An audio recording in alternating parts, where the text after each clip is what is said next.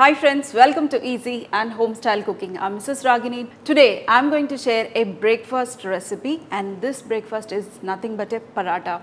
My husband always says I'm good at parathas.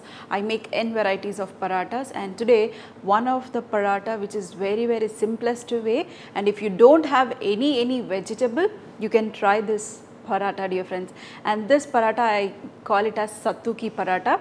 We are going to mix the roasted chana dal powder with some spices and some green chilies, onions, and some for sourness we are going to add some lemon juice, and we are going to stuff it. You all know we need the dough. You can use the regular wheat flour dough and make this Sattu ki paratha. Here I have the roasted chana dal.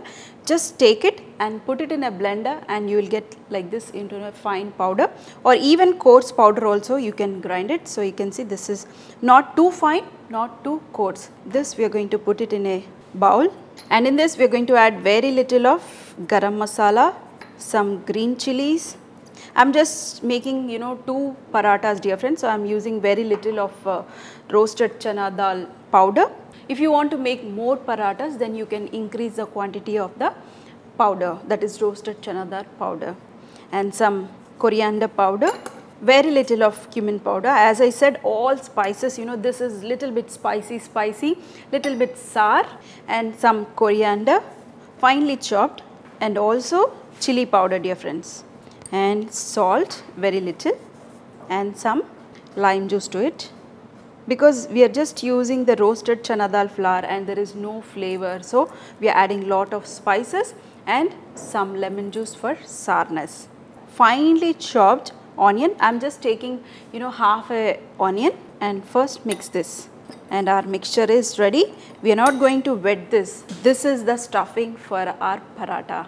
So this is perfect. If you want, you can just check the taste by tasting little bit of this powder. You can check the salt and the sourness also.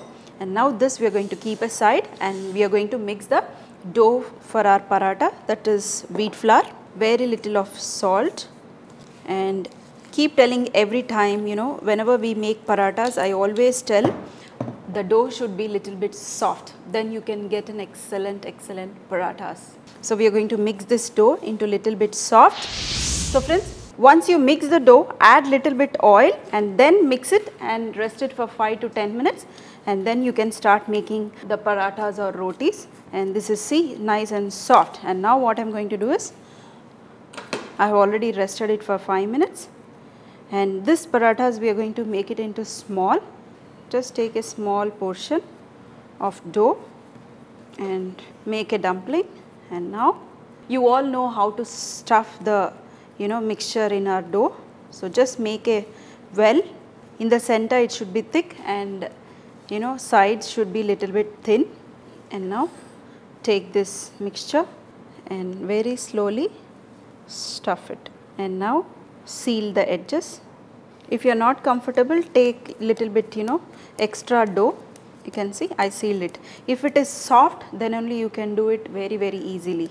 And now we are going to roll this. If you want, I am going to show it to you one more. Just make a well, just fill it as much as possible. Always when I make parathas, my stuffing will be huge.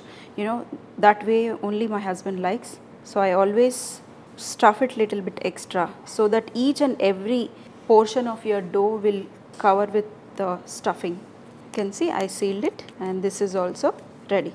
And now we are going to roll them into small parathas. Dust some flour, and don't press it too much, dear friends. Very gently try to roll it. This way the filling won't come out and it won't bust also. And you can see the stuffing is spreading all over your the roti, and this is done. I am going to make one more, and then we are going to cook this on both the sides till we get a nice color. So friends, here you can see I made two, and here the pan is also hot. We are going to add very little oil.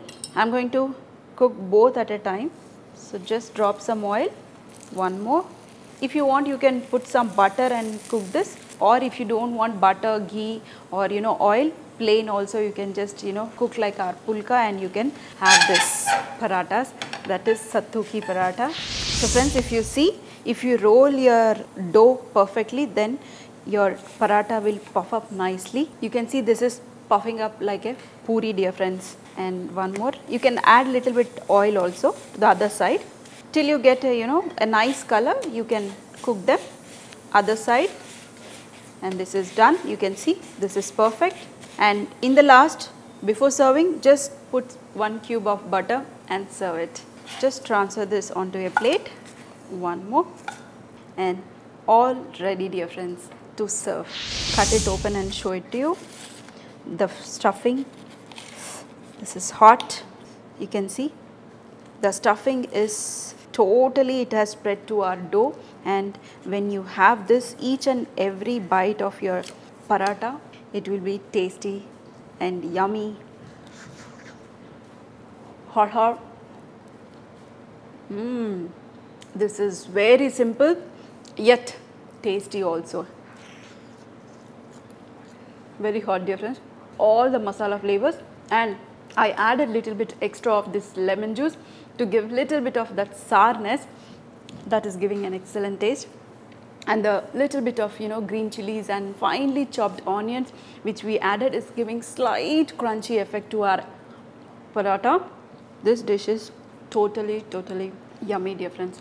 I hope you enjoyed this very simple sattu ki paratha. If you like it, make it, share it, and also feed your family fresh food.